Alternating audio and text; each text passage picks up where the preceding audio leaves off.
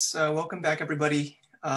Just like yesterday, I encourage you to ask questions at any time.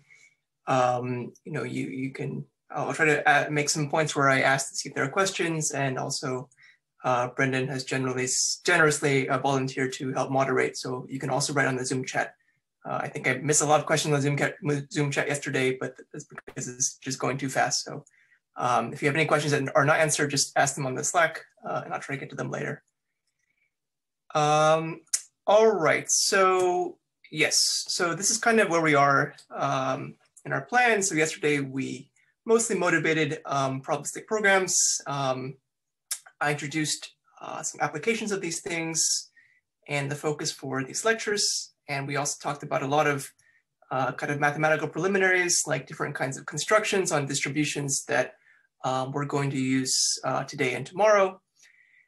At the very end of the lecture yesterday, we were kind of just introducing this p-while language, this probabilistic imperative language. And so we'll kind of get back there and continue where we left off, right? So just to kind of review, p-while is a basic imperative language with a new command for random sampling.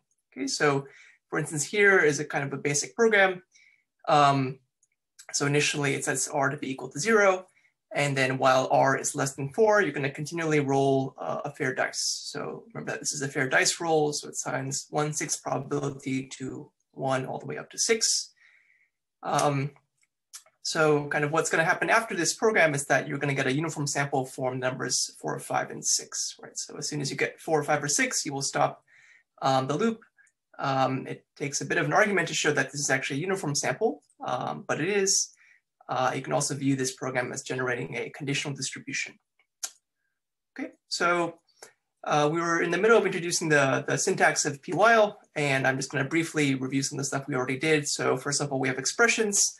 So these are like, you can either have program variables in the first line, you can have Booleans, Boolean expressions, or numeric expressions.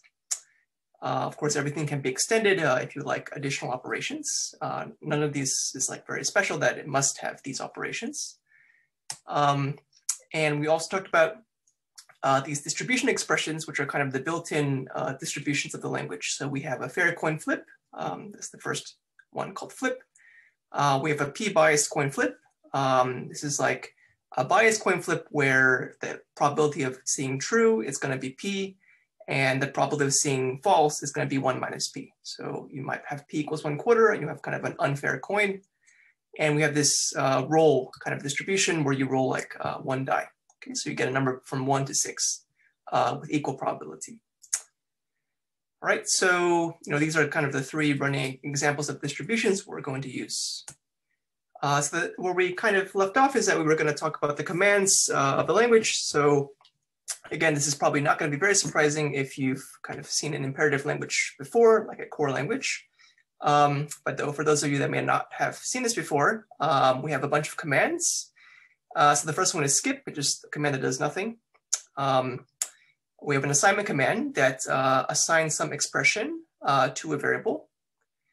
The third command here is a sampling command. So this is essentially the only new feature of p-while, where essentially you have a distribution expression and you want to draw a random sample from that distribution and store it into variable x.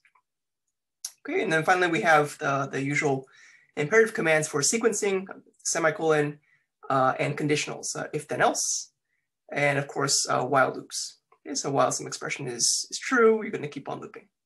Okay, so again, this is a kind of a very bare bones imperative language. It's already enough to kind of show some interesting examples of randomized programs, and kind of verifying, properties of these programs is already not very easy. But there's of course many possible extensions that you could consider. So you might consider having procedures, for instance, procedural abstraction. You might consider having pointers and heaps, so memory allocation, things like this. So here, kind of, all you have the kind of global variables, and you can assign to them. But kind of for the scale-up programs that we're going to be considering, reminding that many randomized programs are already very interesting when they're very small. This kind of language is already more than sufficient to kind of express these things. Okay, cool. So I'm going to first give, the main thing we're going to do today is give a first semantics for this language p-while, which I'm going to call the monadic semantics. Again, this is not really standard terminology, though I think it makes sense. So I want to give this semantics in some detail so you can see how this works. And then I'm going to talk about one verification method that's kind of well matched to the semantics. So this is the method of weakest pre-expectations by Morgan and McIver. Okay, so. Sorry, can I ask maybe it's a very, very naive question, but I mean, I came to the notion of a monad essentially in a functional programming language, and that's where we would describe that, you need a monad in some sense, because you need to, am I missing something very simple? Like, do you even need monads in, or am I really missing the basic concept of a monad in imperative? Why do you even need one? Sorry. Right, so, I mean, I'm just using monadic semantics as just kind of the name, like, I think there are some reasons why you want to have this, but I think it is, for briefly commenting, I think it's worth mentioning that the concept of monad is useful in many other contexts besides just functional programming. As typically used in perhaps Haskell, like it is a way to encapsulate effects, but there's many other useful reasons why you might want to use a monad structure. So for our purposes, we will use what's called a distribution monad, which are this kind of unit and bind operation we talked about last time. Right. And I'm just going to consider those to be kind of a convenient API for constructing distributions, right? And at the meta level, right? So in our while language, we will not have monadic types or like do notation or whatever. We'll just be using this to kind of build distributions and kind of define the semantics. Okay? But I wouldn't get too hung up on the word monadic here because it's just the name. Okay. Cool. Any other questions before I continue? Okay, let's go on.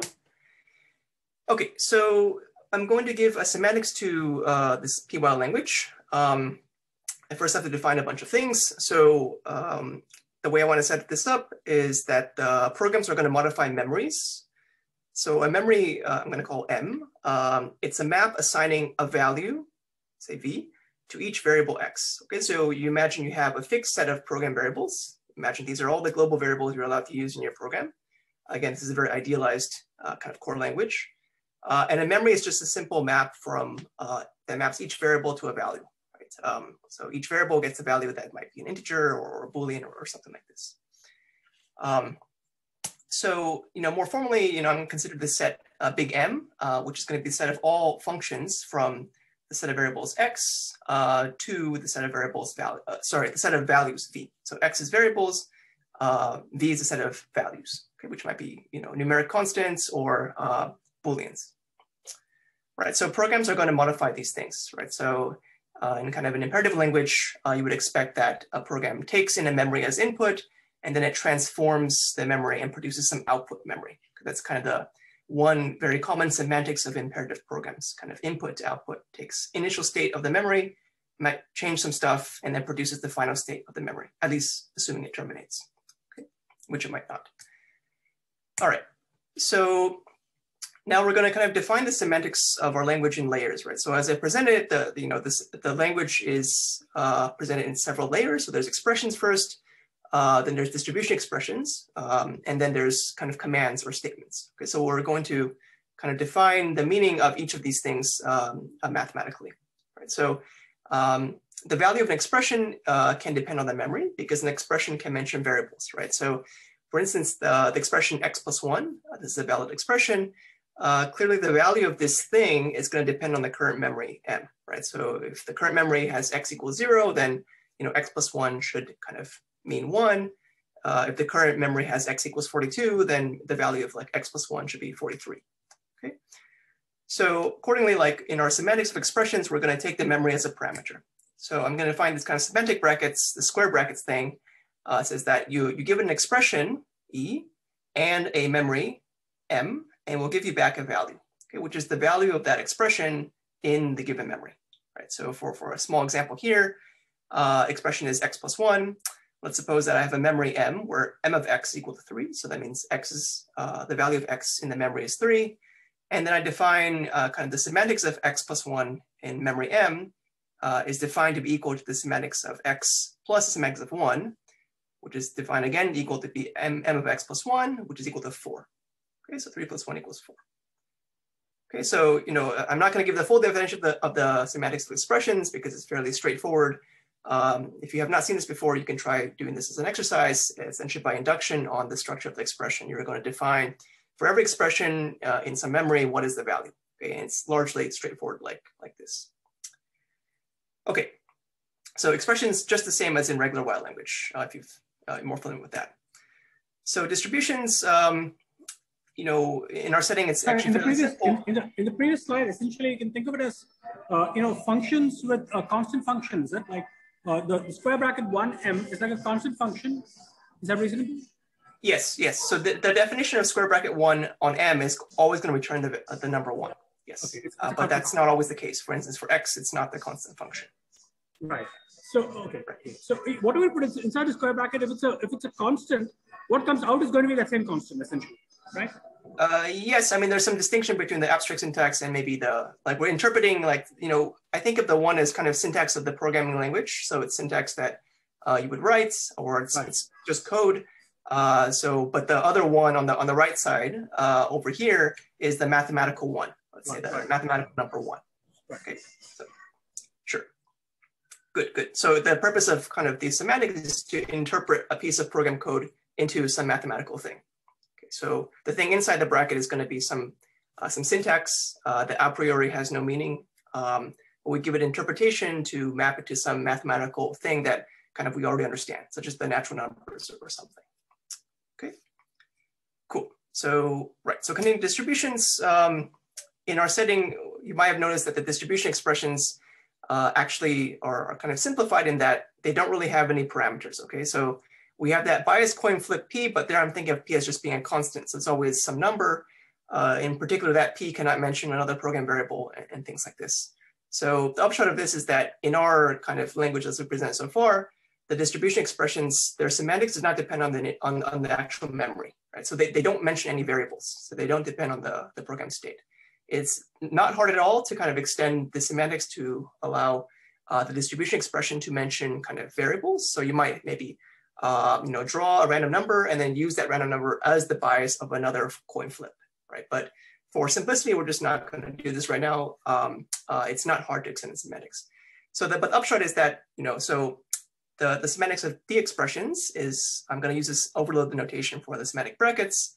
It's going to take in some D expression, which might be flip or flip p or roll, and it will give you back a mathematical distribution on values. Right? So again, remember that this mathematical distribution we defined last time, it's a function from values to interval 0, 1, like a regular mathematical function.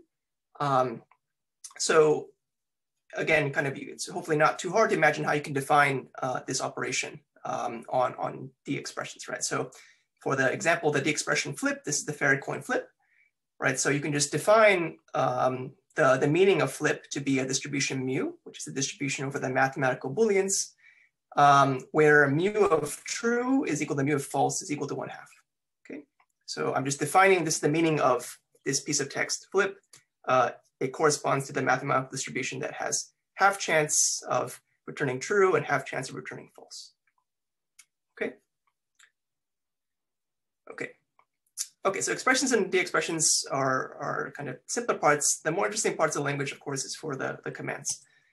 So there are at least 2 reasonable choices. There's actually more, but there's 2 reasonable choices for giving semantics to commands in p-while. One choice, sorry, these are really just the 2 choices, it's not the first choice. So the first choice is that a command takes a single memory as input. And the second choice is the command takes a distribution over memories as the input. Okay, so some of the output of the command is going to be a distribution because the command is randomized. It might do some random stuff. So the output must be randomized, okay, or should be randomized. However, the input to the command, there is this important choice. Like, should we think about a command as taking a single memory as input, or rather taking a distribution of memories as input? Okay, these are both kind of valid choices, and they're in some sense quite closely related. So what we're going to do for this lecture is going to take the first choice. Okay, so this is what I'm going to call the monadic semantics. Again, don't get too hung up on this terminology. It's just a name that I need to call this something. I'm going to use this kind of round bracket kind of thing. The notation is not the best, to indicate that the command takes in a single memory as input and produces a distribution on memories. Okay, so you can think about it as taking like a point and producing a bunch of stuff. That's why you have this like triangle round thing. Okay, I'm not sure if this mnemonic is gonna help you or not, but maybe it will. Okay, so this monadic semantics, the type of this is going to be, it's going to take in a command, something in C. So this is a program, a p-while program. It's going to take in one initial memory, and it will produce a distribution over output memories. Okay, so this is the desired type. And unlike the previous semantics for expressions and D expressions, I'm going to go through and define this in much more detail because this is the kind of interesting bit of how you define the semantics of this language. Okay, so, right, so yes, are there any questions at this point before I start presenting the semantics? Let's see some cases and then maybe things will become clear if things are confusing. So we're going to use some of the constructions we described last time on distributions. So if for whatever reason last time you didn't quite follow or kind of zoned out briefly, I'm going to review a few things. So the first thing we use is kind of this Dirac distribution, or this kind of unit, which is a distribution that produces a particular element with probability 1. Okay, so I have some element A, and then unit of A is a distribution that always returns A. Okay, so it has probability 1 of if x equal to A, otherwise probability 0 otherwise. Okay, so we're going to repeatedly use this kind of construction when defining the semantics. So it's always good to start with the simple cases. So let's start with just skip. So the skip command is the simplest command. The idea is that this command should take in input a single memory because all commands take in a single memory as input. And the output is going to be a distribution that always returns M. Okay. So kind of using this unit operation that we had before, we can define the semantics of skip to be this. So the semantic of skip, if you plug in some initial memory, you're going to get back unit of M, which is a distribution over memories that always returns M. Okay. So hopefully this is fairly intuitive. The skip command just takes in some initial memory. It and doesn't do anything to it. In our semantics, it must produce a distribution over output memories, so we can't just return M as is. So we just wrap it in a distribution and say this distribution always returns M 100% of the time. Okay. Like a singleton list, for example. Sorry? Like a singleton list when we're discussing monads. So I'm thinking of distributions as still being functions from memories to 0, 1. Okay. Yeah. So this is the function that always returns 1. Sorry. It always returns 1 when you plug in M, and returns 0 if you plug in anything else. Okay. So that's the right side. Okay. Cool. Next one is assignment. Okay, so here it's very similar to skip. The only difference is that the input memory is going to be modified, right? So the intuition is that, okay, this command is going to take in some input memory M, and it's going to output a distribution that always returns M, where the variable X is updated to point to V, or not, to hold V, let's say, not to point to V. And V is the original value of the expression E in M. Okay, so maybe showing the command is going to be a bit clearer. So the assignment command is here. So this is the assignment. I'm going to assign expression E to the variable X.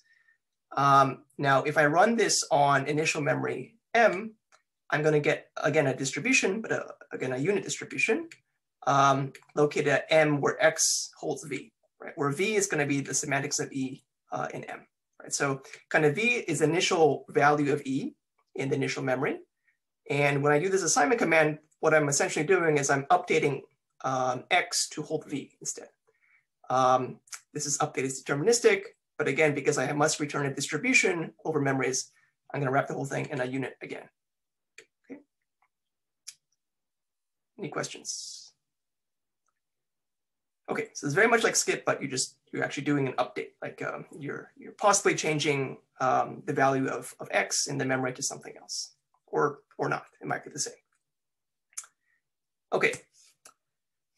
So, for our next few commands, we're again going to reuse some operations we had before.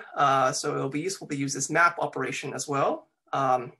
If you don't quite remember, the way this works is that I have a function from A to B, and then map of f is going to lift the function to take a distribution of A's to a distribution of B's, where you can kind of, if you think about this operationally, this distribution of B is going to be obtained by sampling something from the initial distribution over A's, and then applying f.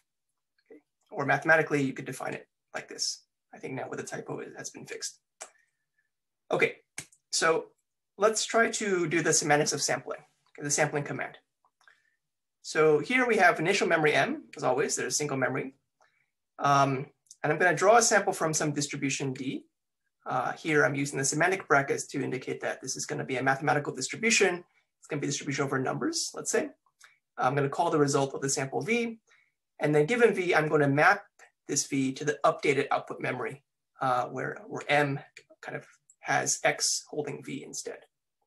Okay, so you can kind of think about this in a few ways. One way is to say, how do I do a sampling command? Well, I first sample something from the distribution D, the mathematical distribution, and then whatever value I get, I kind of plug it into M in the variable X.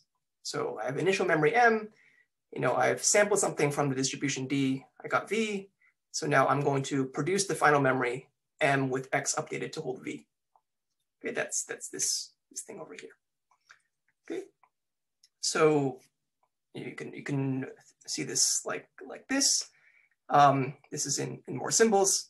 I'm going to say that let's let this mapping function f, it takes any value of the sample to a memory M where X holds V.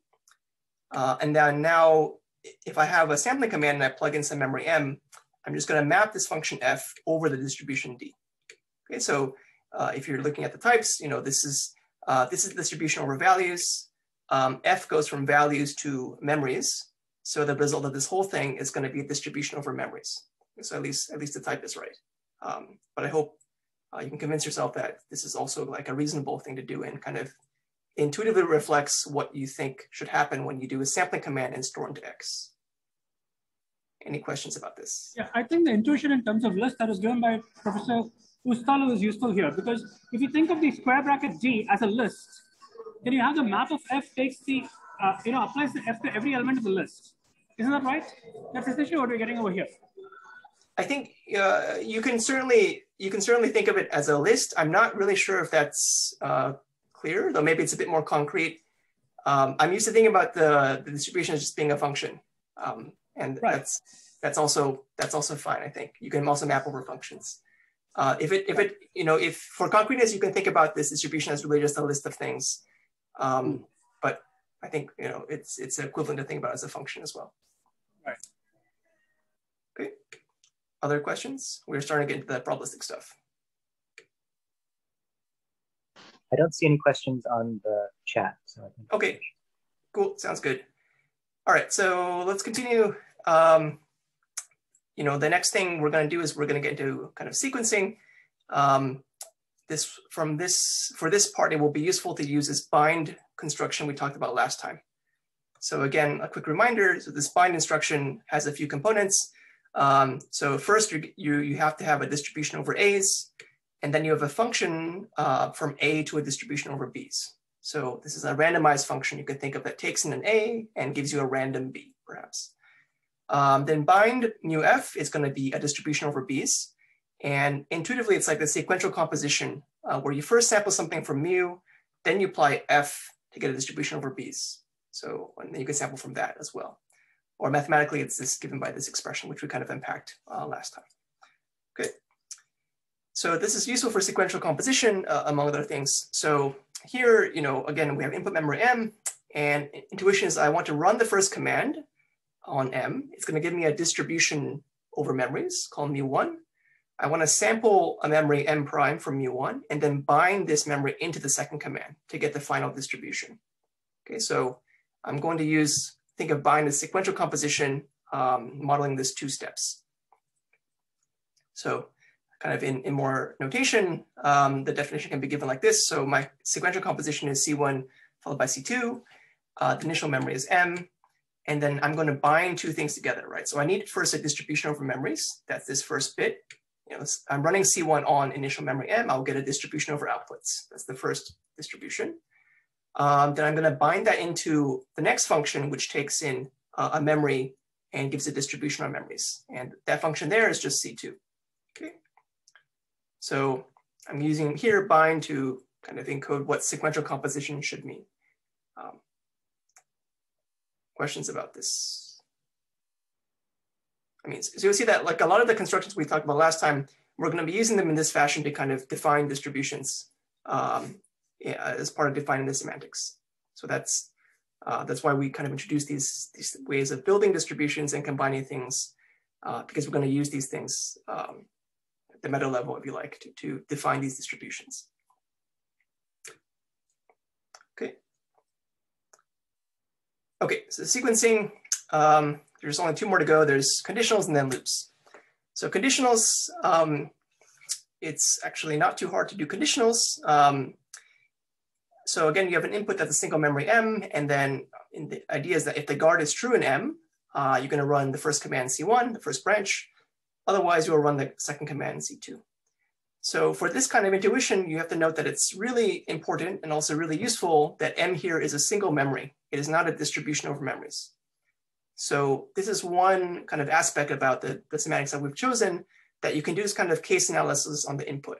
Right? So if the input was a distribution over memories, then you couldn't just, you couldn't use this kind of intuition, right? Because you couldn't just say, you know, either I run C1 or I run C2, because input might be like a distribution that has, you know, partially a guard is true or the partially guard is false. But because of the semantics we're kind of designing here, the input is always a single memory. We can do this case analysis, okay, with no problem. So this is a simplifying thing that makes it easier to define the semantics. So then the semantics of conditionals is given by this. So, you know, if E then C1 else C2, that's my program. M is my initial memory. And then I just do the case analysis like I mentioned, right? So if the guard is true in M, you know, if the semantics of E in M is true, I'm going to just return the distribution I get by running the first command, the first branch. Otherwise, if the semantics of E in M is false, I'm just going to return the distribution I get by running the second branch on M. Okay, so this is just a case analysis defining what is the right output distribution you should produce given input M to your program. I have a question. Yes. Does the memory location M contain only one variable? M can sorry, go ahead.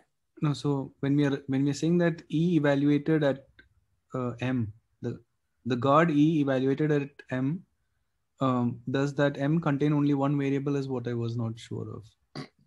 Sorry, so it's a good question. So in general, M can contain many variables. So we have a finite set of variables. I'm calling it big X. This guard here, it might not be a variable, right? It might be X plus Y or something, or you know, X plus Y equal to 0 or something. It might involve multiple variables. Okay, and so right? we would assume, so yeah. E as an expression might be X plus Y equal to 0. And yeah. we would want the single memory location M to contain the representation of X and Y values. Right, right. So M, yeah, I think of M as giving you the value of X and also the value of Y. So it kind of contains the value of any variables that you might use in your program, which might be more than one. Okay, thank you. Mm-hmm. I have a question. Here, are we assuming that E is not a randomized expression? Right. So we are assuming that E is. So there's 2 points here to make at least. So the short answer is that yes, we're assuming that E is not a randomized expression. So E is an expression, like in the expression grammar I showed before. You know, you have variables, you have booleans, and you have distribution expressions. Sorry. You have variables, booleans, and natural numbers. You don't have distribution expressions. So you can't have E to be flip or roll or something like this. Okay. Or even sample from a flip or roll. Right. So you also cannot have that. Right. So if you look at the grammar I presented before, expressions cannot mention commands. So sampling is a command, and expressions cannot mention commands. Yeah. Sorry. So you can't have a sampling instruction inside an expression. That's just not allowed by the grammar. Another point that I think is worth making if you haven't seen the semantics in this kind of style is that you probably shouldn't think about E as being randomized or deterministic. Like E is just some bit of program text. It's some syntax that by itself doesn't mean anything, right? Like what we are doing here is we're kind of defining the semantics of these things, which means we're giving meaning to each of these pieces of syntax. But a priori, like E might represent a randomized thing or a deterministic thing or whatever. It's just a bit of syntax that doesn't mean anything by itself. Okay, so in the semantics that we're doing right here, we've given a meaning where the meaning of E in a memory is a single value. So it's not going to be a distribution over anything. But that's kind of the choice that we're doing here. That's how we define the semantics. But a priori, like E is just some bit of text that doesn't mean anything. Okay, other questions? Okay, I will continue and we will do loops. So this is kind of the most interesting or complicated part depending on your point of view. If we don't follow exactly what's going on here, it's fine. You can understand the rest of the lecture without understanding details here. But I think it's worth at least seeing one example of how you can give a semantics to loops. The reason that loops are complicated is that loops have the possibility of non-termination. So you have to be careful about how you define the semantics so that you can faithfully model possibly non-terminating programs as well. Okay, so semantics of loops, we'll first give one first try, which will not work, but then we'll fix it with a second try. So, okay, the input is going to be a memory M, again, as always. Now, the loop here is while E do C. That's going to be the program I'm trying to give a semantics to. So one idea is that, okay, what is a loop? Well, it's intuitively, it should be the same thing as a sequence of if then else instructions, right? So if E is true, then run C, semicolon. If E is true, then run C. And then, you do this, forever, pretty much, okay, or arbitrarily long. You just keep unrolling this thing and then you have a sequence of stuff. Okay, so one natural try is just to say, well, maybe we can define the semantics of this thing. I need to find some output distribution, right? I've given M into this loop. Like, what is the distribution of outputs? What should it be? So one kind of initial try you might find, thinking that, while E do C is going to be this infinite sequence of if then else's, maybe I can define this as some kind of limit, okay? Or again, the meaning of this limit is not really clear. But I have if E then C to the N, where by that I mean the n-fold sequential composition of if E then else. Maybe I can take the semantics of that and apply it on M, and I'll have a distribution, and then somehow take the limit of each of these distributions. Okay, so this is kind of well defined because we've already defined the semantics of sequential composition and also the semantics of if then else, right? So the thing on like this part here between the semantic brackets is well defined. We've already done that before. Now, the question now is, what exactly is this limit? And, does this definition work? Okay. Justin, you have a couple questions about the semantics of a chain of commands. Is this supposed to be associative through bind? Ariel asks. So right, that's a good that's a good question. That's a good question. So yes, so I didn't quite. So okay, this part I should have explained also is that the semantics of the command is definitely given by the semantics of its subcomponents, right? So you're right that when I wrote this way, there's some ambiguity in how the semicolon is going to associate. Like, do you consider the first two and the rest, or so on? It turns out that under our semantics, it doesn't make a difference how you choose this because bind is associative, essentially by properties of the monad, that it doesn't matter how you associate this sequential composition. So I'm going to just kind of avoid the issue by just saying, like, you can choose any association you want for semicolon, and it won't matter in our setting. In general, it might matter, but in our setting, it does not matter. That's a good question. Okay, thanks. Prasant asks,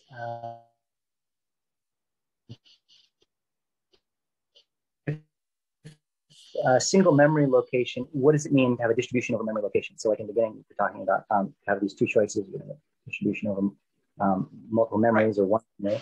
And then does every distribution imply distributions over the variables contained in the memory locations? I'm not sure. if that's clear. But right. So I think I've tried to set things up so everything is kind of defined in terms of like very basic operations. So let me try to say, so you have memories are maps from variables to values. Okay, so you have a fixed set of variables and a fixed space of possible values, and every memory is some function from variables to values. Okay, so you have the set of all memories. This is again another set, and you can consider distributions over this set, right? So distribution over memories is going to take every memory to a probability, because a distribution over anything takes something to a probability. Okay, so if you want to think about it, like I've tried to define everything so that it just functions all the way down. So it's just more and more functions. A distribution over memories is a distribution over functions from variables to values, and distribution means it maps everything, every memory to a number between 0 and 1. Okay, so that's what I mean by distribution over memories. Yeah, I think that's clear. Maybe if not, Prashant can follow up. But Chuta asked, I think you might have touched on this yesterday. Does this need to converge, this limit? Right, we will get to that soon. We will get that just next. It's a very natural question to ask. Okay. So yeah, so far as I've said, yeah, none of this, not even sure if this really makes sense. Okay, so right, so this is what I have. So yeah, the question anticipated here is that, does the limit actually exist, or what does it even mean for this limit to exist?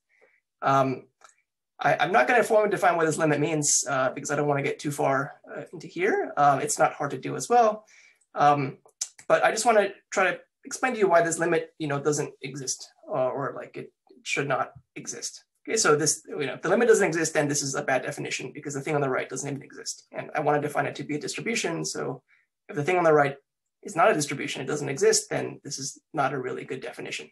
It's a bad definition. Okay, so here's a simple example I'm going to use to try to convince you that the limit doesn't actually exist without defining what the limit means. So this program here is not even going to be probabilistic. Okay, so it's just going to be a non-terminating program. It says while true, like forever, I'm going to do, if x is true, then I'm going to flip x to be false, else I'm going to flip x to be true. Okay, so this program intuitively just, forever, it's going to flip, it's going to toggle x, right? It'll, from x goes to false, then to true and the false, and it will just do this forever because the guard is always going to be true. Like no matter how many times you run, like you're never going to exit this loop. Okay. All right, so this is it doesn't have any random sampling, but it's still a p-while program because it fits the grammar. This is a valid program. So you can try to apply this previous limit kind of thing I showed and see what should happen. Okay, so if that limit exists, then we should be able to define the semantics of this loop in terms of that sequence of distributions. But you can kind of try to convince yourself that this is not going to work. Like there's no sensible limit you can take here, right? So let's suppose that the input initial memory m has, I don't know, m of x equals true. So x is initially true. As you go into the loop, it's going to be false, then it's going to be true again, then false again, and then true again as you go on. Right? So you can kind of try to verify that this thing here, which is the kind of running n iterations of the loop, what is the final state of the memory? It has probability 1 on m, 1 on input memory for even n, and probably 1 on m with x switched to false for odd n.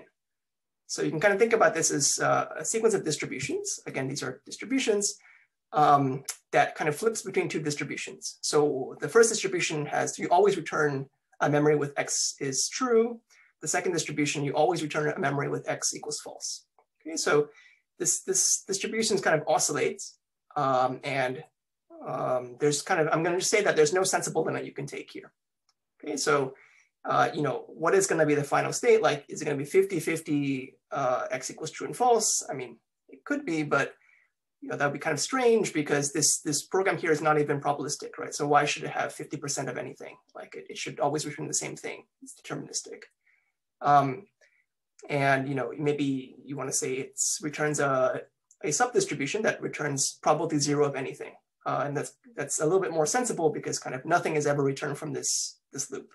But that's also doesn't seem like a reasonable limit, right, of mu n, right? As we've defined it, like you have the sequence of distributions that oscillates.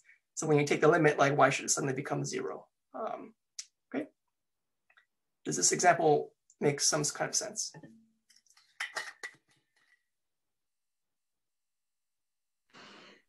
I think so.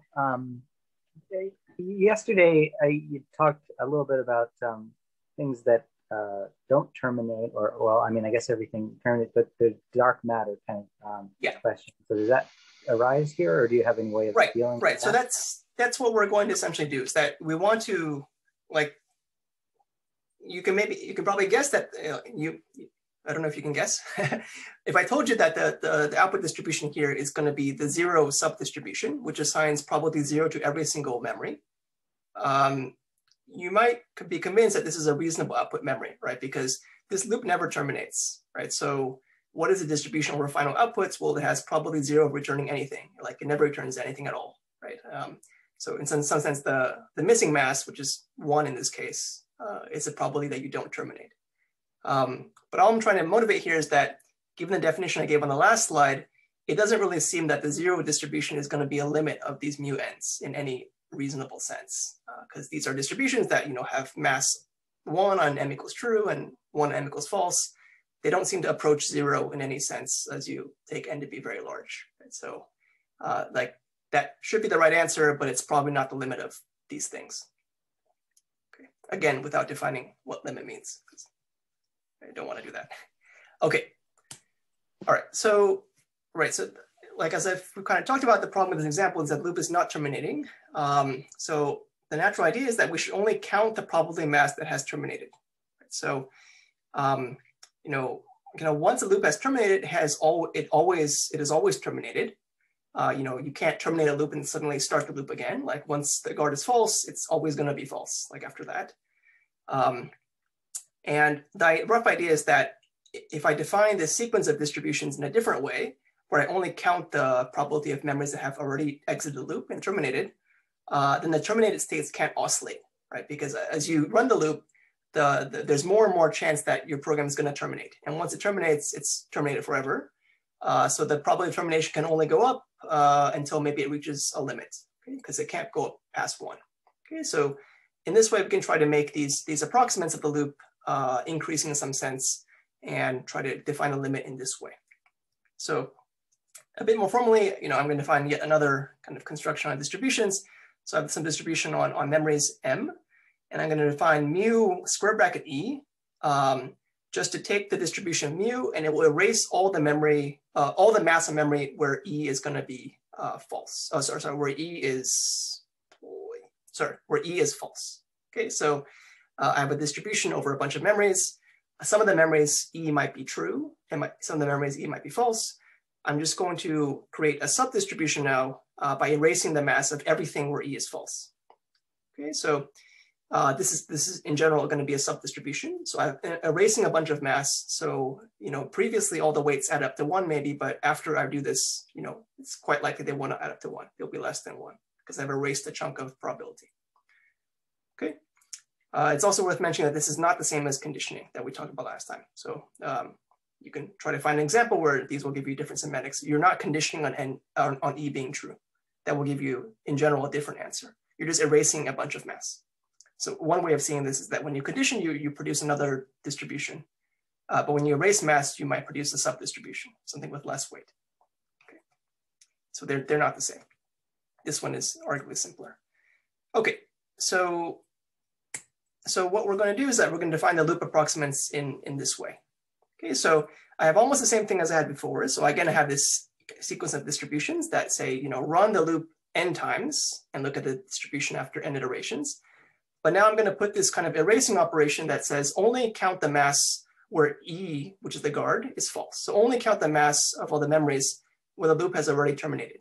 If the loop has not terminated, I'm not going to take that probability. I'm just going to say that probability is 0. I'm not going to actually accumulate it as a final result because the loop is still running. So I shouldn't say that it has produced some result with some probability because it's still running. Like we don't know what's going to happen to that bit of mass.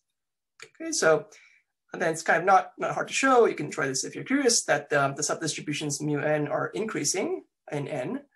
So for any memory m prime, as I increase the index n, as I do more iterations of the loop, the probability of producing m prime can only go up. It can never go down. And this is again because of the intuition that once a loop has terminated in state m prime, it is always going to be in state m prime, right? If I do one more if then else, you're not going to change the m prime because the guard is false already. Like you're not going to alter that. You might have some additional probability that you will also terminate in m prime, but you're not going to reduce the probability. Okay, so now these subdistributions are increasing in n. Of course, the mass at any m is going to be bounded by 1 because the probabilities are bounded by 1. And then you can kind of argue that this limit now must exist, that you're going to increase, and you're going to limit towards some value. You can't increase forever, to infinity because you're bounded by 1. So you're going to increase to some limiting distribution over memories. Okay, again, all of this can be made much more formal, but I'm not going to do that. So finally, I'm going to define the loop semantics as the limit of approximates. Okay, so this is what we kind of want to do in the first place, but now we have kind of the right notion of approximate. Okay. All right, so maybe I should stop here briefly to see if there are any questions. The only thing I'm going to say here is that this is a very common pattern in denotation semantics where you want to define the meaning of a loop in terms of its finite approximates. And so we're just taking that idea and using it for probabilistic programs as well. Okay. Any questions? We just use that bounded, and increase it. A monotonically increasing function that is bounded has a limit, right? That's all that you do. Yes, yes. It's a pointwise limit, actually. It's a point, like for every m prime, you have a limit. Correct. Yeah. Whereas before that was not the case because it was not monotone. Yes, absolutely. Questions, concerns? Alvaro Santos asks, what did we lose, if anything, by defining our semantics to discard the cases where the loop hasn't terminated yet?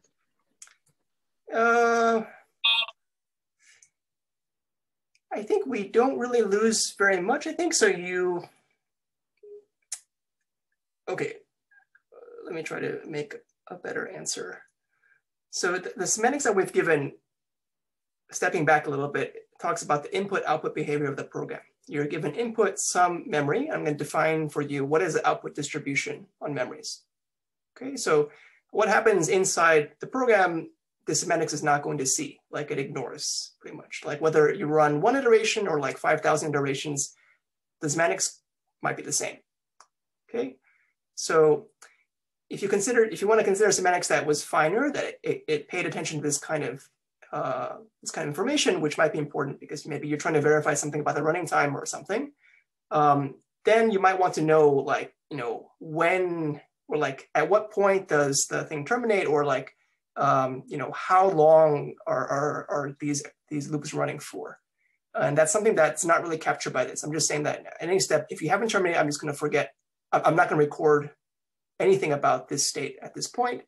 I have some loop that's currently running. I don't know how long it's currently run for, and I don't know how long it's still going to run. I just know that it's not done running at this point, so I'm not going to count it at all, okay, at this point. But of course, like if I run the loop more, it's quite possible that then the program will terminate, and then at that point I will record it inside the mass. So I only record what happens when the loop terminates in some sense. Okay, so I only get the input and output behavior of the program. I don't get any information about, or I don't define information about anything else in the middle of execution. And does that introduce any kind of sampling bias if you're only recording the terminated instances, or is there? I mean, I guess it depends on the semantics of. So here, I think. I don't really think about there being any sampling bias. So here I'm thinking about, I'm just defining some mathematical distribution. So I'm not even trying to claim that you could actually simulate. This is not an implementation at all, right? So I'm not thinking you should implement your semantics this way. Like sometimes the semantics you could actually implement it, but in general, it's maybe not the best way to implement your program by doing it like this. Here, for our purposes, I just want to define what it means mathematically. So I'm not getting into things about how do you compute this stuff and things like this. But that, yeah, so I'm just trying to define this mathematically, so there's kind of no sampling bias because we are not running the program as part of this process. I see. Thank you. Okay. All right. So I'm going to continue. Okay. So just going to give a quick example of how this works. So here is, okay, good. So here's a loop that we saw last time already. It's going to repeatedly flip this bias coin until it comes up heads. And in the meantime, it's going to count in this variable t, excuse me, the number of iterations that the loop has made. Okay, so I'm going to suppose that the input memory has initial count is equal to 0. So m of t is equal to 0. T variable is initially 0. And m of stop is initially false. So the loop is entered. You don't just stop. You do enter the loop. Okay, so now we can kind of, using the definition we had before, we can compute the series of approximates. So intuitively, the first approximate mu1 is going to be the distribution of stuff that has terminated after one iteration. Okay, and mu2 is going to be the distribution of stuff that has terminated after kind of at most 2 iterations. Okay, and then mu3 is at most 3 iterations, and mu4 is at most 4 iterations, and so on. Okay, so I'm not going to do this computation for you. Again, it's a little bit messy, but not too bad. So the idea is that, after one iteration, I have terminated with probably 1/4. And once I do that, I have t equals 1. Okay, so after 2 iterations, I have the mass I have from the first approximate, which is 1/4 on t equals 1. But I also have another bit of mass, which is like 3/4 times 1/4 on t equals 2. So this is the mass that terminates after exactly 2 steps. So it didn't terminate the first time, so that's 3/4. And then it did terminate the second time, so that's 1/4. Okay, so you can kind of extend this out to see, like, you end up with this distribution that has mass 1/4 on t equals 1, 3/4 times 1/4 on t equals 2, and so on in this kind of downward sloping way, kind of given by this. And then kind of taking the limit as n goes infinity will give you the loop semantics. So note that kind of the right side here doesn't depend on n at all. In general, it may or may not, but in this case, it does not. So you just end up kind of adding up all the contributions from the first iteration termination, the second iteration termination, and so on, all the way up to arbitrarily many iterations. Okay. All right, so this is semantics of loops. If there's any questions, I can try to take them now. Again, this is always the most complicated or interesting part of defining semantics for kind of looping commands because you have this non-termination behavior. Okay, cool. So that's kind of what I wanted to talk about for semantics. Now I want to kind of talk a little bit about the first verification method that we're going to come across, which is a method for reasoning about p-while programs. This is the weakest pre-explication in calculus, and I want to give a rough idea about how this works, or maybe more than a rough idea. I'm running a bit behind, but it's fine. Okay, so one kind of pattern we're going to use is that a lot of the verification techniques we use for p-while, or we know of for p-while, are very closely related to existing verification techniques for while, for imperative languages without random sampling. And this is because kind of syntactically, while languages and p-while languages have very similar, they look very similar. They have while, if, then, else, sequencing and stuff.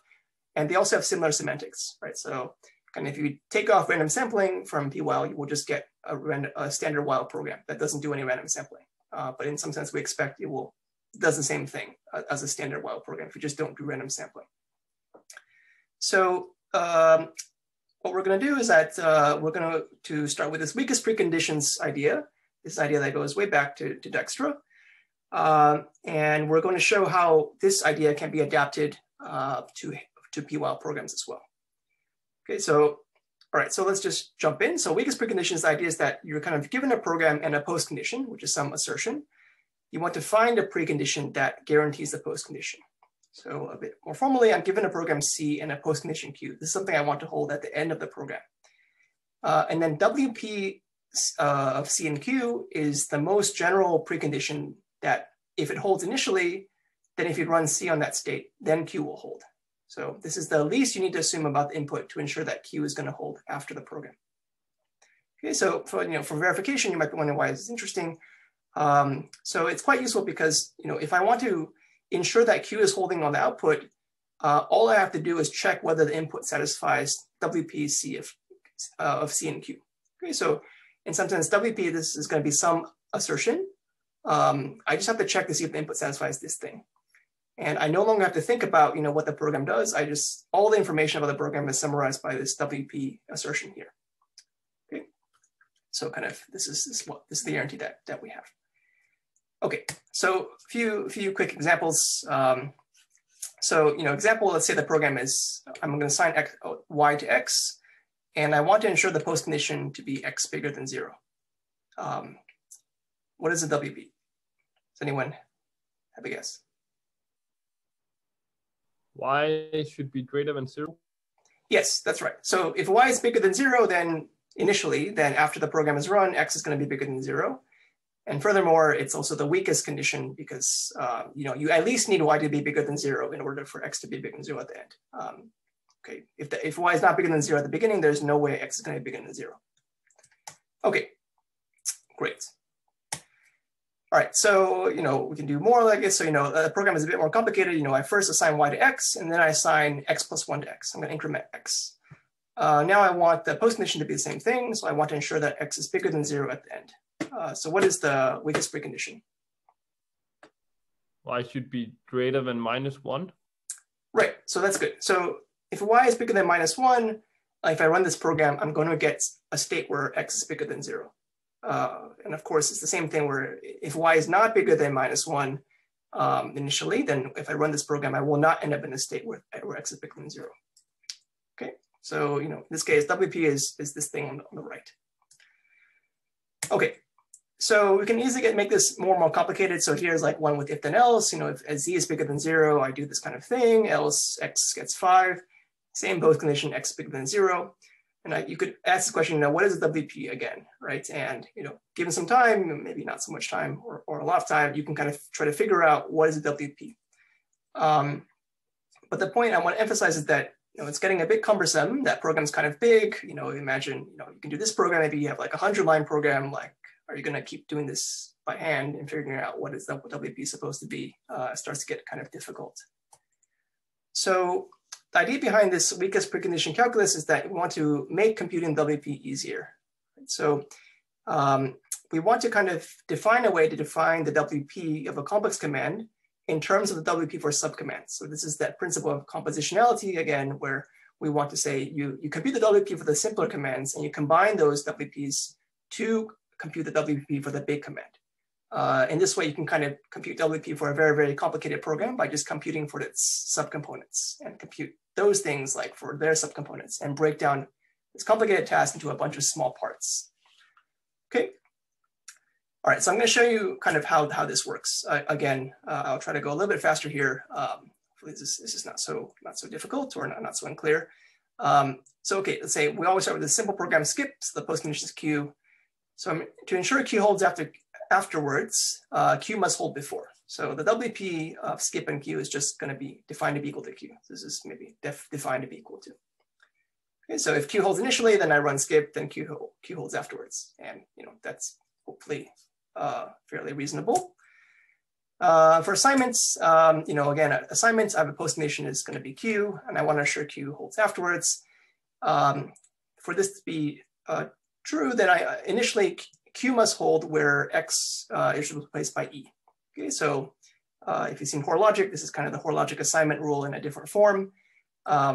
People always get confused if you haven't seen this before. You can do like a brief check to see like, okay, so if I have a command where X is incremented and I want to make sure that X is bigger than 0 at the end, then it suffices to assume that X plus 1 is bigger than 0 initially, which is X is bigger than -1, as we said before. Okay. Sequencing WP is very easy to define. Essentially, you can kind of compute WP in this backwards fashion where you want to say, I want to ensure Q holds after C1 and C2. So WP, if I use WP to move the Q before the C2, I'm going to have the condition I need before C2 to ensure that Q holds after C2. That's going to be some assertion again. So now I can use WP again on that thing to move it past C1. Say, what do I need before C1 to hold in order for the intermediate assertion to hold, which will ensure that C2 holds after, ensures that Q holds after C2. Okay, so kind of WP can be just composed together like this. So for sequencing, WP looks something like this. So, I'm going to first compute WP of C2 and Q. It's going to be some assertion. Then I'm going to compute WP of C1 and that thing. That's going to be some other assertion. And I work in this kind of backwards style. Any questions at this point? Okay. So maybe multiple, I mean, since it's a sequence, C1 and C2, isn't it possible that there is some other WP prime C2Q and another instead of WP C2Q and another WP double prime C1 of WP prime C2Q? See what I'm getting at? So here I'm just defining, so here, like, I think the way I think about this, is okay. Rather, I'm just defining what WP is going to be here. So this is just a definition. I'm only defining one WP. This is going to be the thing. You're right that, I said that WP should mean this thing intuitively. Here, I'm just think about, I'm just defining WP purely syntactically. Just this is the definition of WP. Later on, you will have to prove that this definition actually matches up with what I said before. But that will be a thing you have to prove, like a theorem you have to prove. I'm not defining that to be the WP anymore. Okay, but so there's just one WP, and this is it. Okay, cool. Conditionals, again, you can do this kind of thing. So I'll just show you what this thing looks like. It's getting a little bit uglier, but still, you can kind of see that the WP of this conditional is kind of built out of WP of the first branch and WP of the second branch. Okay, so intuitively, initially, if E is true, then to ensure that Q is holding after the conditional, I must know that WP C1 of Q holds, because I'm going to go through the branch C1. And if E is not true, then WP of C2 of Q must hold. Okay, so this conditionals, and we can already kind of exercise what's going on here with this. So this is the more complicated example I showed at the very last one. I'm not going to step this one by one, but you can just unfold the definition of WP and just repeatedly apply WP to kind of compute this thing. Okay, so I'm not saying it's the most elegant thing in the world, but at least it's entirely mechanical, right? You just have to apply the definition, you substitute some stuff, you get another assertion, and then you apply it again. So you can just apply what we've seen before to kind of compute the WP of this program and more complicated programs. Okay, so this is the game of making WP easier to compute. So the thing I've skipped so far is that WP for loops. The main problem is that this is not going to be easy to compute. There's a definition, you can define it, but it's defined in terms of this least fixed point. And if you try to compute it directly, you might have to unroll this loop many, many times, and that's not so good. So the idea to make this easier is that we want to, we don't want to, we often don't need to compute the WP for a loop. Okay, so we're going to make the task a bit easier. Like computing this thing exactly could be really complicated. It might be really ugly, but we don't need to do that necessarily. So the simpler problem we're going to kind of frame this as is that I know some precondition now. Some precondition P. I know this is going to hold initially, and I just want to check, does P imply WP of the loop, right? So does P imply that the loop is going to end in Q, satisfying Q? Okay. So, I might not want to know exactly what is this crazily complicated WP formula for loops, but I just want to know, does my precondition imply that thing? Okay. So then using this thing, we can use what's called the invariant rules to check this thing. Okay, so here the invariant rule looks something like this. So I have a program that's, while E do C, and I have a precondition P and a postcondition Q. So now I assume also I have a precondition that I want to check, does precondition P imply Q after the loop? So if we know that there is some, if we know an assertion I, the invariant, and I satisfies the following three conditions, then P implies a WP. Okay, so then this thing that we want to check holds. Okay, so kind of, we want to check this final thing. So we just need to find this invariant I satisfying these three conditions. And these three conditions are fairly easy to check, right? So they're much easier to check because I don't have to compute the WP of a loop anymore. There's the last condition involves WP of the loop body, which is C. So maybe C has more loops inside, but I can just apply this thing again, right? I can apply this thing again maybe find another invariant for the thing inside. And again, I don't have to actually compute the WP of a loop. I can just, again, reduce the problem to checking these 3 conditions. Okay, so I'm trying to illustrate that, you need to find this magic I invariant, but if you can find it, then checking the conditions is an easier task than the thing we're trying to do down here. Okay, so I mean, you can, these are fairly not too hard to understand, but maybe I'll go over there, skip over this to keep on moving forward. Right, so you have to magically find this variant I, and this in general can be very difficult. Okay, just want to kind of show an example of how this works. So my program here is going to be, while n is bigger than 0, I'm going to decrement n by 2. Okay, and the precondition I have is that n is even, so n mod 2 is equal to 0. N is even, and n is bigger than or equal to 0. Okay, and the postcondition I want to show is that n is equal to 0. And so I want to show that if I start in some state where n is even and I run this loop, I'm going to terminate in some state where n is equal to 0. Okay, and rather than, if I start this thing in a state where n is odd, you can kind of see that I'm going to decrement from 1 down to -1, and I'm not going to end up with n is equal to 0. I'm going to skip 0. So, like I said, you have to find some invariant. I'm just going to say that this is an invariant for your loop. How you come up with this, you have to think a lot, or maybe you can use some automated heuristics or whatever.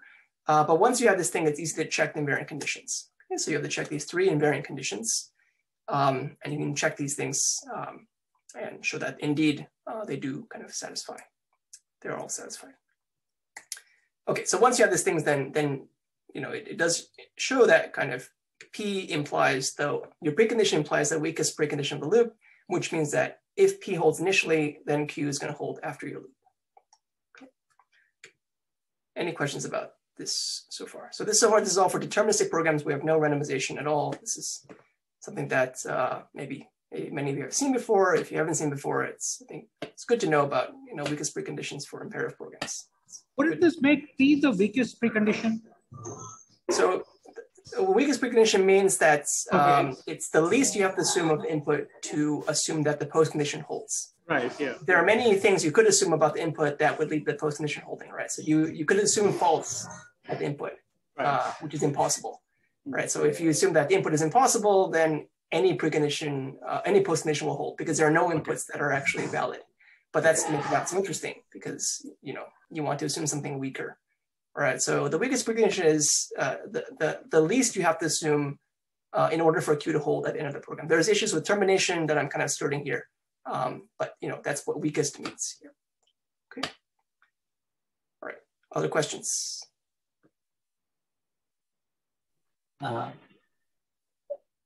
So David Van Bellen asks, does this mean that it's very hard to disprove that P implies WP? Maybe you can read it in the chat because it would be difficult to. I'll read it in the chat. Yes. Yeah, it's quite hard to disprove this. Well, I don't know. It depends on what you mean by disprove, right? Like the question is like, is it quite hard to disprove that P implies WP of a loop because we have to show there's no such invariant? You could kind of disprove this in a simpler way. You don't have to show that there's no such invariant. Like you could disprove it by, for instance, finding some input that satisfies P that when you run the loop, you don't get Q, right? That's one way of disproving this, right? But yeah, so I think probably that's, there might be other ways you could have of disproving this.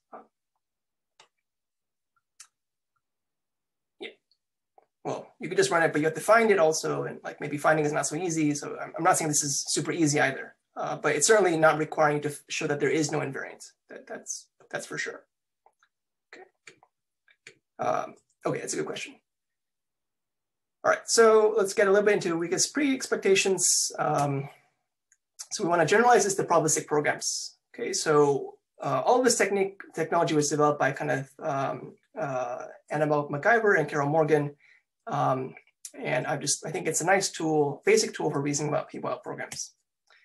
So the main idea is going to be this, right? So we're going to generalize these predicates, P and Q, to be real valued versions of the predicates, right? So before I had this predicate P, right, it's an assertion, given some memory, you get true or false, right? It's a Boolean. It holds or doesn't hold, depending on your point of view. Now an expectation, which I'm going to write E for, is going to be a map from memories to non-negative real numbers. So instead of giving this binary thing where either it's true or false, yes or no, I'm going to give you like a weight, like a number from 0 up to anything. Okay, so this is an expectation. Well, I'm going to call this an expectation. So far there's no connection to expected value or average or whatever. I'm just going to call this thing to be an expectation because that's what Morgan and MacGyver called it. Okay, so for some examples, E might be a numeric expression, right? So if X, Y, and Z are program variables and they're all numeric, then they're all expectations because each of them maps a memory to a real number. Or more precisely, the semantics of each of them is an expectation. But I'm going to blur the difference between the semantics and the syntax here just temporarily. Also, expressions like X plus Y, it's also going to be expectation. So given any memory, you can compute some number that is going to be the value of X plus Y, X times Y, and so on. Okay, another kind of useful expectation is an indicator function. Right? So this is kind of a way to embed a binary predicate into an expectation. So to view a binary predicate as an expectation. So if P is a binary predicate, like a standard predicate, then the indicator function is a square bracket P. This is the function that maps a memory to 1 if P of M is true and 0 if P of M is false. Okay, so I'm kind of converting this binary predicate to be an expectation by either making it do 0 or 1, depending on whether it's true or false. Okay. Any questions about this so far? Okay, so what do expectations mean in a probabilistic state? So we have these predicates like I talked about before, and the meaning in a state is hopefully not too hard to think about. So in a state, a predicate is either true or false, so it holds or doesn't hold, like X is bigger than 0 or it's not bigger than 0 in some memory. So expectation is a little bit weirder because it maps each memory to a number. So it's not that it holds or doesn't hold because it's not binary, it's not true or false. But in some memory, it's going to give you a number, right? And in a probabilistic state, you might even need to think about what does an expectation mean in a distribution over memories. Okay, so one way to think about this is that the value of a predicate P in a memory M is going to be 0 if false and 1 if true. And the value of an expectation E in a distribution over memories is just the average of E over mu. So I have an expectation, I have a distribution, and I'm going to compute a value by averaging E over the distribution mu. Okay, that's not really motivating yet why this is a useful thing to think about, but in the next slides, I'll talk about that. Okay, so one reason this is useful is that many kind of things you might care about of a distribution of states, you can encode as an average of an expectation. So one thing you might care about is the probability of some event. Okay, so I have mu as a distribution over memories, and let's say that E is the expectation X equals Y. So this is the indicator of X equals Y. So then we have that the probability of X equals Y in mu, this is something that you might want to compute or care about. This is going to be just the average of E over mu, okay, by definition. Okay, so by picking this expectation in this clever way, or maybe not so clever way, computing this average is going to give me the probability that X is equal to Y, which is the thing that maybe I care about. Okay. Questions about this? Okay, I'll show one more example. This is kind of encoding an average as an expectation. So another thing you might care about in a distribution is what is the average value of something, right? So maybe mu is the distribution of memories, and E is the expectation T, where T is a variable that holds the running time.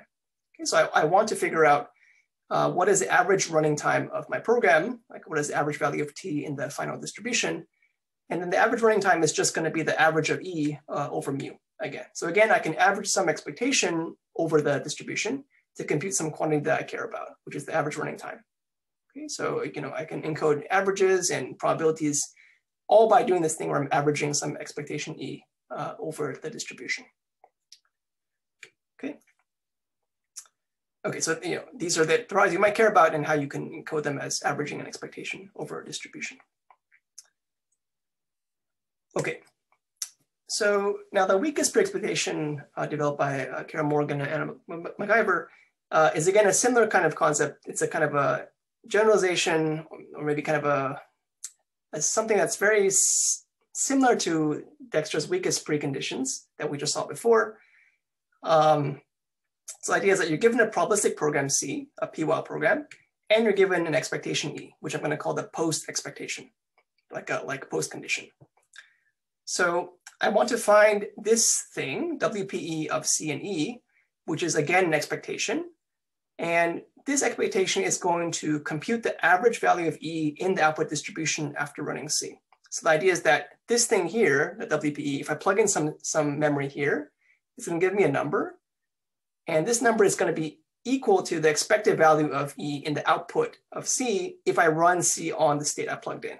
So that was kind of a mouthful. So maybe kind of this definition down here is a little bit simpler. So for any input state M, the average value of E in the output distribution CM should be exactly WPE CE applied to M. Okay. So again, I kind of try to motivate that things that you might care about in the output distribution, the quantities that you might want to compute or bound or whatever, they can be expressed as averaging E over the output distribution. So again, if I want to kind of compute the average value of E in the output, I just have to evaluate WPE of C and E on the input M. Okay, so again, I kind of go from the output to something, a property of the input. It's not really a property anymore. It's more like a numeric function.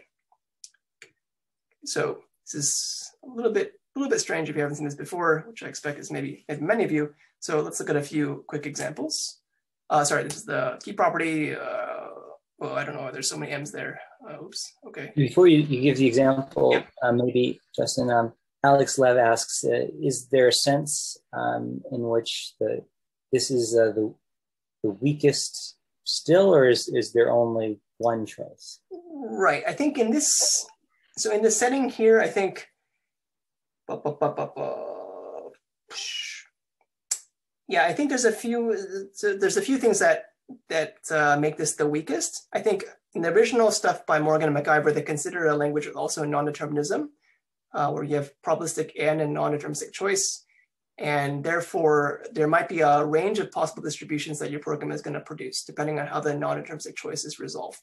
So then the weakest one will be like kind of maybe the best lower bound, maybe, or the best upper bound on the expected value. I think for our purposes, there's just going to be just one, I think. Of course, there are some subtleties also around what happens if your program is not terminating. Like, do you count that as zero weights or count that as something else? But I'm mostly going to just avoid those difficulties right now and try not to get into those.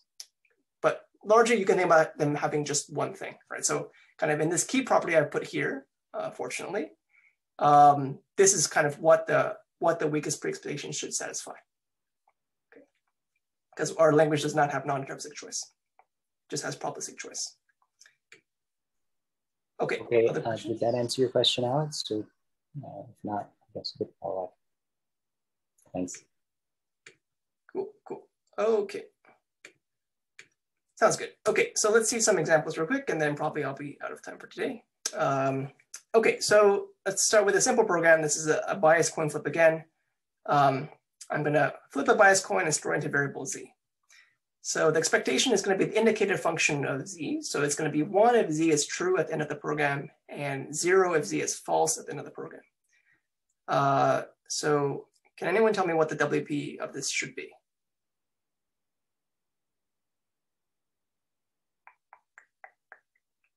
So the WP should kind of say, this is the expected value of this thing at the end of the program.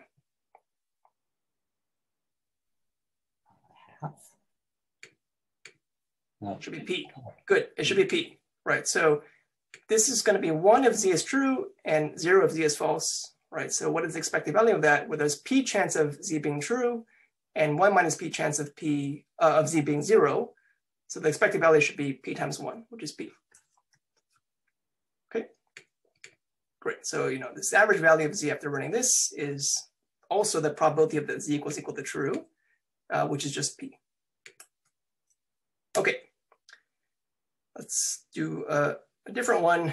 This one might be a little bit tricky to compute, or maybe not. So here's your program. It's going to roll a dice and store into X, and then roll another dice and store into Y. And now the post expectation is going to be X plus Y. So now what is the WPE? Does anyone want to guess? 7. 7 is good. Right, so it should be 7. So Y should be 7. So average value of X plus Y after rolling 2 dice is going to be the average value of X plus average value of Y. The average value of X is going to be 3.5. If you just average, like, what is the average thing you get from rolling one die, you'll get 3.5, and you have 2 of these things, so it's 3.5 plus 3.5 equals 7. Okay, so already it's like already doing some kind of reasoning here that is maybe you might imagine, like, how would you possibly make this mechanical or like possible to do in a general way, because I need to say, oh, I notice it's the average value of a sum, and therefore it's the average value of X plus the average value of Y. This is the kind of thing that, you know, a human can kind of do, at least on small programs.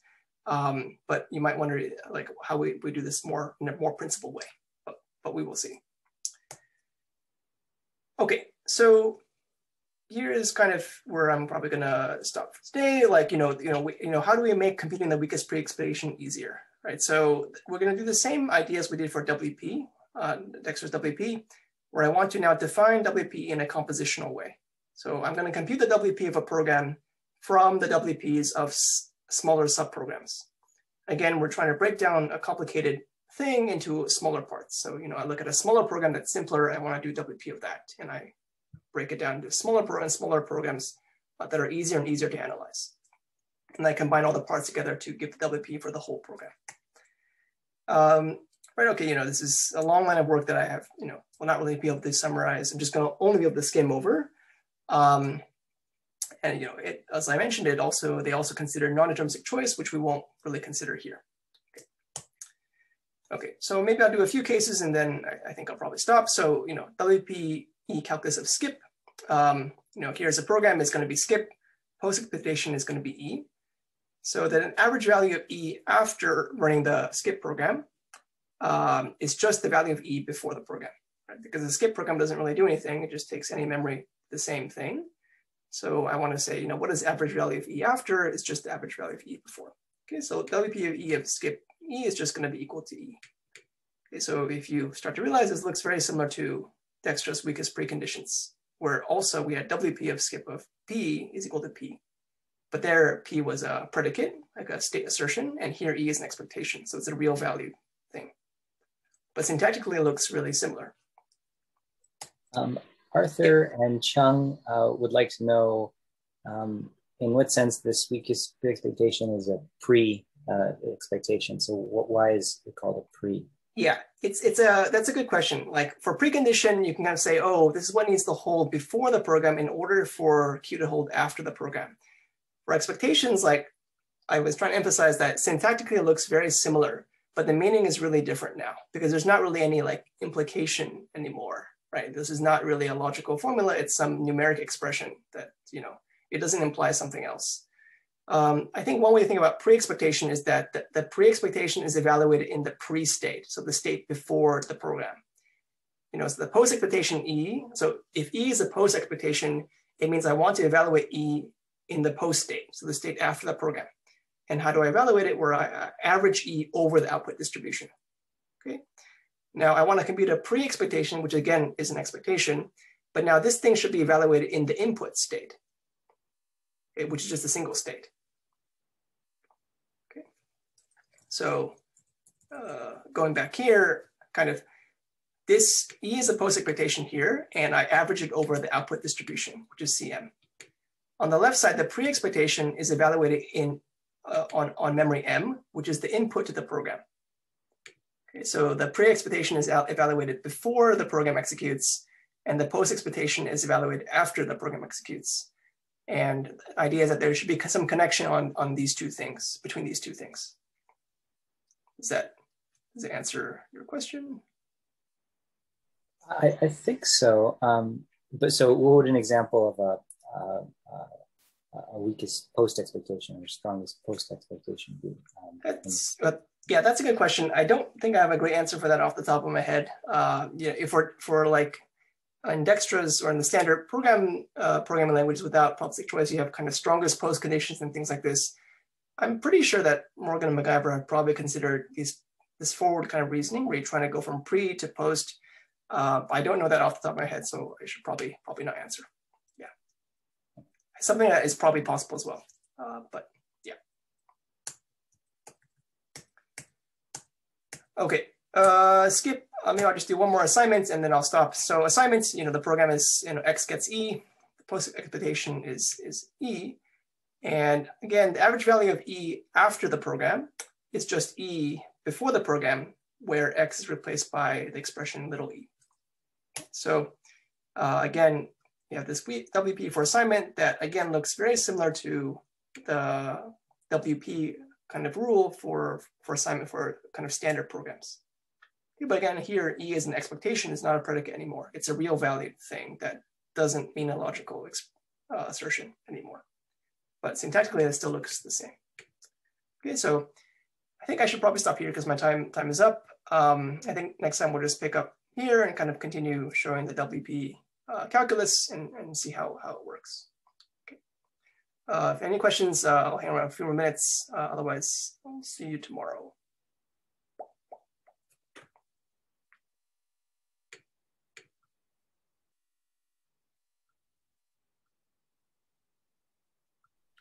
Great, thanks, Tristan. We'll see everyone then tomorrow for the next set of lectures. Tomorrow you mean Monday, right? That's true, yeah, we're actually, yes, we have Sunday Monday off. We'll be back on Monday. Thanks. Thanks. Yeah. Okay, thanks. Right, one quick question. I think Arthur has a question like, can't you compute the expectation from the denotation of the program? Yes, this is a good point. Right, so you might say, oh, the WP, like I want to compute the expected value of something after the program. Why don't I just take the program semantics, which I've defined before, like painfully on all those slides. I just take that thing and I just compute the distribution and then I just evaluate the expected value. So in principle, you could do this. Well, for loops, it starts getting more difficult. Like how do you compute that limit? It may not be so clear.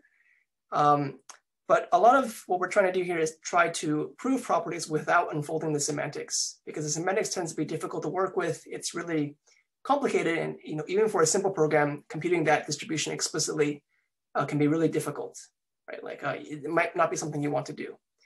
So in contrast, all of these methods we have here kind of work just on the program text somehow. So they're syntactic, or they use some logical formulas that you're trying to prove implications between. At no point do we ever have to look at the program and compute the semantics and then evaluate that distribution, because this is in general an intractable thing to do. So we want to avoid that. So that's what we're trying to avoid.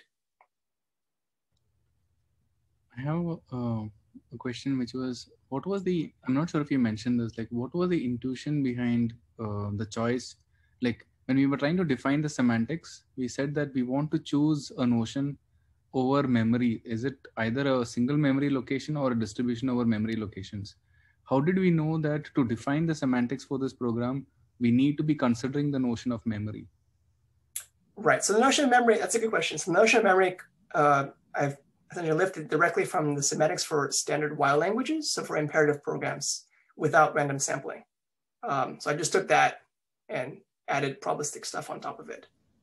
Okay. So that's the standard semantics for imperative programs. There's other semantics that are possible that are different, but I would think this is kind of an intuitive way of modeling input-output behavior of an imperative program. It's just the model, so that you can make other choices as well. Okay, thank you. Yep.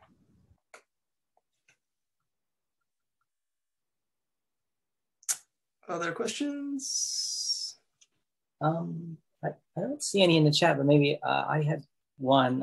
Yeah, so the other day, kind of thinking about, you were talking about fresh and how you determine whether something is a new instance when you draw a sample. And this also kind of came up in in a recent paper on name generation. I'm not sure I understand what the difficulty there is, or why. Maybe this is kind of unrelated to what you're discussing, but why is it important to keep track of names? Maybe just like a high level question there. Yeah, so this is something like I think I'm aware of the paper you're talking about. So involving name generation and probabilistic programs, right? By Sam Staten, yes, Dario Stein, and some other folks, I think. Yeah, so that I think that's a really neat paper, which I definitely will not be getting into here. I guess I'm definitely not an expert in kind of name generation or kind of nominal stuff. But as I understand it, it's a long line of research in programming languages and semantics on trying to understand what it means for a name to be fresh, what it means to bind a name inside a scope. So these are common operations you have inside programming languages. For instance, for functional languages, you have a notion of binding, a notion of fresh name, a notion of like, alpha equivalence, like renaming stuff. So there's a lot of investigation, I guess, still continuing on, what that means mathematically, and, how you can kind of prove that some piece of thing is invariant under name permutation or things like this. And like a fresh name is important because it somehow doesn't overlap with anything else. And so I think this recent paper you're talking about kind of made a connection between that existing concept, which has nothing to do with probabilistic programs, and make a connection to kind of probabilistic programs. Where you also have a notion of freshness, of a fresh sample, which behaves somewhat similarly if you look at it the right way. So I think that's a very cool paper. Yeah, I have to look into it more closely. But I know there was some connection to Professor Harper's lecture the other day about nominal typing, and I thought maybe. Cool. Yeah. So I think they look quite similar.